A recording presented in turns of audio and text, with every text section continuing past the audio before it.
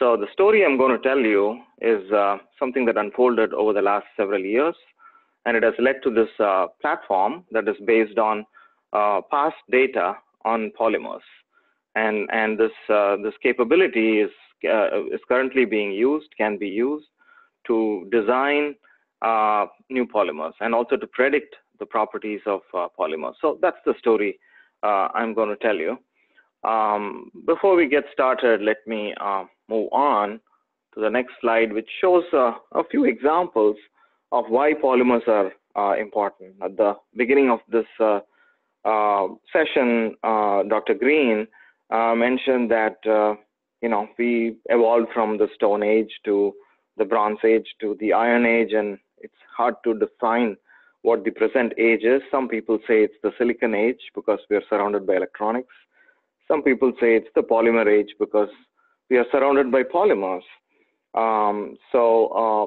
Regardless of what age we are in, we have to admit that there is a lot of polymers around us in many different applications. And what you see here are three classic applications. First one deals with energy storage. So if you're driving an electric car or a hybrid car, you're probably using a big capacitor bank which uses a lot of polymers in it to store electrostatic energy.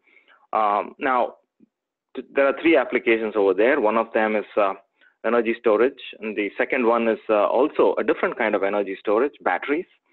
And the third one is electronics, organic electronics or flexible electronics. Now, depending on which application you may be interested in, the requirements of the properties of the polymers will vary. For example, if you take the first application, electrostatic capacitive energy storage for electric vehicles, you need polymers with a large band gap. I mean, if you're not familiar with this quantity called the band gap, it's essentially a measure of how good an insulator the material is. Larger the band gap, the better the insulator. So that's one of the important property requirements for that application. Another one is high dielectric constant, which is a measure of how well this insulator can screen or shield electric field. So you see, high band gap and high dielectric constant are requirements for that application. And it turns out that these two properties are conversely related, meaning typically a material with a high band gap will also have a low dielectric constant. If you go to the second application, there is some other set of required materials properties. For example, for batteries, low glass transition temperature, that's the temperature below which the material would be brittle and above which it would be rubbery. That low glass transition temperature is a requirement because you want ions to shuttle through in this battery material. But then if the material also needs to have a high strength, mechanical strength. So again, these two properties are contrarily related. The third application, you want low band gap because you want conduction to be favored by this material. But then if you have a lot of charge carriers in it, you don't want them to recombine. So low carrier recombination is required. So anyway, depending on the application, you have different property requirements, and it's highly non-trivial to choose a material, choose a polymer that would suit the need. Now, the reason I say it's non-trivial is because the polymer chemical space is staggering. It's really mind-boggling. It's very, very rich and diverse. What you see here in the top part of this picture, the slide, are really common polymers, linear polymers. This thing that you see over here, the top part of the slide, polyethylene, is the most common, the most widespread material polymer that you see out there. And it's made up of carbon and hydrogen, CH2 units, attached to each other linearly, which is why it's called a linear polymer. And these other polymers to the right of polyethylene are variants of that. And then down below you have aromatic rings, homocyclic polymers, and then down below that you have heterocyclic polymers, and down below that you have a mixture of linear and homocyclic or heterocyclic polymers. And then if you go down, if you fan down to the bottom left, you get to polymers that contain non-carbonaceous materials like silicon or germanium, or even metals like tin or rhenium, etc. So the polymer chemical space, purely based on chemistry, is really very diverse and truly staggering. So the question is, if we have a particular application in mind, and if we have certain property requirements for that particular application, how are we going to sift through this chemical space, and how are we going to choose the right material in an efficient and effective manner? So that's the question, right? Where do we start? Well, in our particular case, long story short, we use available data. Data that we produce. I am, by training, a computational material scientist. I do various types of computations, and the one type of computation that is my favorite, my specialty, is something called density functional theory, which is a quantum mechanics based method that can be used to compute a variety of materials properties. So we use computations to generate a lot of data. That's what is shown in the top left box. Computational data generated using high throughput density functional theory or DFT methods. Down below that is a box that indicates experimental data. So now it turns out that DFT, or quantum mechanics based methods, are while they are very powerful and versatile, they also have their limitations. Not all properties for realistic materials are computable in a practical time frame using these methods. So in such situations, we use experimental data that we collect from our collaborators, and I have a lot of experimental collaborators, and data that we collect from the literature or from data collections like handbooks and repositories and so forth, right? And we have our own repository as well for polymers. So we use a combination of computational data and experimental data as our starting point. And in the last few years, we have been focusing our attention on properties such as the band gap, dielectric constant, glass transition temperature, etc. And the picture that you see, the colorful picture that you see on the right, is really a two-dimensional scaled representation of the variety of polymers that we have accumulated in our database. About 900 or so is what I'm showing here. But this slide is sort of outdated. We have several thousand polymers for which we have a number of different properties. That's what I'm trying to represent, the spread, the diversity of polymers that we have in our data set using this picture. Okay, now let's say we have the data to begin with. Now what do we do, with that? So let me explain in a very simplistic manner what we do with it. Let us say we have data in this particular format, right? A number of materials, a number of polymers from 1 through n, for which we have property values P1 through Pn. This is something we believe, let's assume that we already have. Now, given this data set and this data set alone, we would like to answer this question, right? For a new material, material X, what is the property value? Is this answerable is the question, right?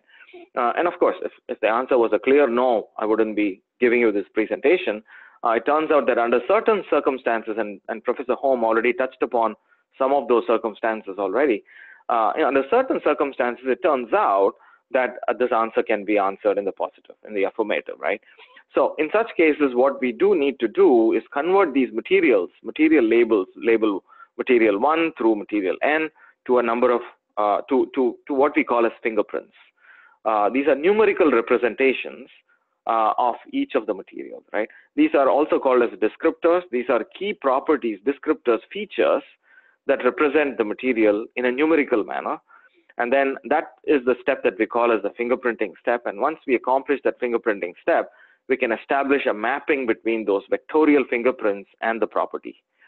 And that is the process that we really call as learning. You can call it machine learning, you could call it statistical learning, but that is really the learning process, right? And of course, really the first step, the fingerprinting step, requires a fair amount of domain expertise, I would say. And the learning step is largely numerical in nature, right? So if we are able to achieve the learning process, then we have a functional form that connects the fingerprint vectors to the property values. And once we have that connection mapped out, we can now answer that question we originally wanted to answer. What is the property of material X, right? So this is the idea. This is the basic idea. And as I said, the key challenge here is the fingerprinting, right? How do we go about representing our polymers numerically? We have come up with a scheme, we call it the ABC scheme.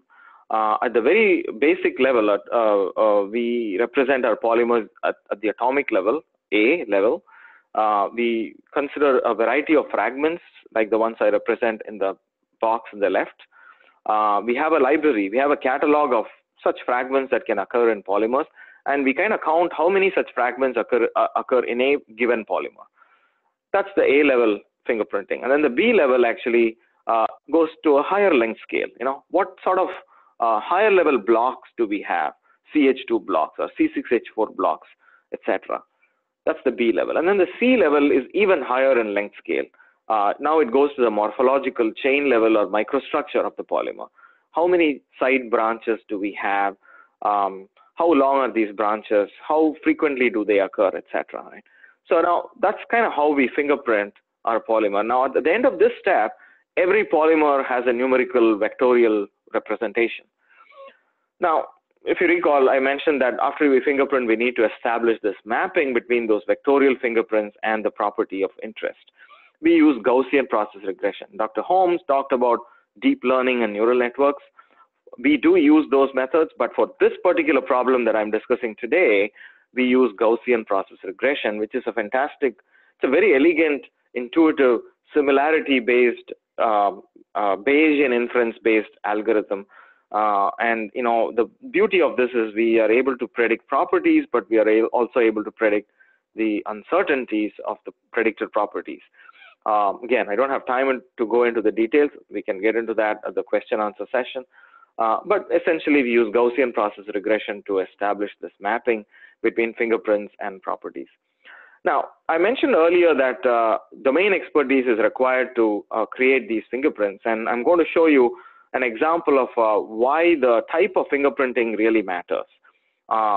Here, I'm taking the example of the glass transition temperature, which is a complicated multi-scale property, multi-scale behavior of polymeric materials.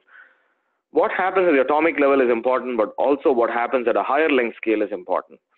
So what you see in this slide here on the let's look at a plot on the left side, the left block.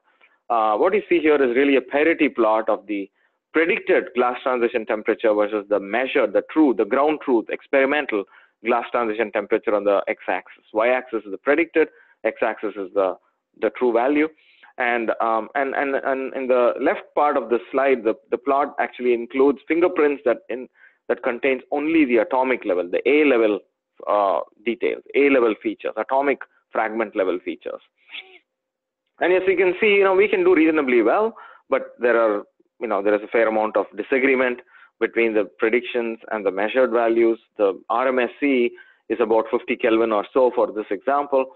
Now, to the middle panel actually shows B level features added to the A level features, and then we go through the same process. Things improve a little bit, and to the far right, it's a C level, the higher morphological or chain level features built into the fingerprints as well. You can see that there is significant improvement, right? It's gone down to 34 Kelvin, the RMSE. But there is a little price that we pay, and the price is that we have a huge dimensionality. The dimensionality of a problem is enormous because it has A plus B plus C level features. Now we use feature elimination. There are many techniques, and we use a couple of those. In this particular example, we use this method called recursive feature elimination to knock out these features from the A plus B plus C features that are irrelevant to this particular property, are not really strongly correlated to this particular property. And after we eliminate it, we get a very tight model with the RMSE of about 24 Kelvin. It turns out that this is also the experimental error bar on these measurements. So we believe we have a model now that can predict the glass transition temperature of polymers at an accuracy equivalent to that of the uncertainty of the experiments in the original place. Now, that was the example of glass transition temperature, but we have a number of other properties for which we have built models, and here is the spread of those results: band gap, dielectric constant, refractive index, etc. Glass transition temperature is down below to the bottom left. So we have a number of these properties. Now the question is, we are able to make these predictions very, very fast, few seconds for each property in a regular desktop PC, whereas the actual computations or the actual experimental measurements can take weeks, and it can cost money. So that's the advantage of this machine learning way of predicting properties of materials. Now, the question is, what is the real impact? So what, right? So I'm going to show you very quickly a few examples of the outcomes or the impact of this work. For the first class of outcomes is just pure insights. What you see in this plot are several hundreds of thousands of polymers for which I've plotted the dielectric constant that is predicted using the machine learning algorithm versus the band gap also predicted using our machine learning algorithm. We can use this sort of a plot for screening. As you can see, these two properties are inversely related. This is the entanglement I was mentioning earlier, and we can actually ask questions such as, why does such an entanglement? Why does this sort of a inverse correlation exist in the first place? And if we want to pick out polymers from the sweet spot, moderate band gap versus moderate dielectric constant region, what are the polymers that, what are the features that such polymers have? Can we use that as guidelines to make new polymers, right? So insights like that can emerge. The other sort of outcome that we can get out of this approach is actual materials discovery. Now, I mentioned that we can screen using our capability. That's what I showed in the previous slide.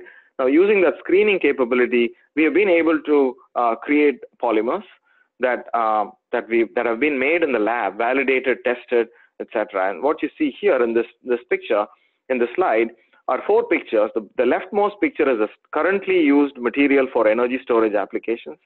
And the 3 pictures you see on the right are materials that we have been able to develop as part of our program. And the bottommost line with numbers, that's the energy density. That is a measure of performance.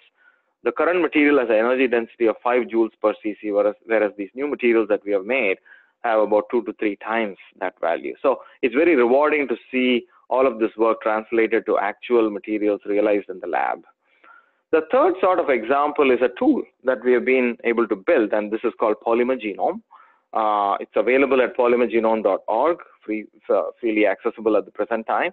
And you can actually query polymers, draw a polymer, and actually query its properties online. So here is an example, a little video that shows how one could go about building a polymer using our capability.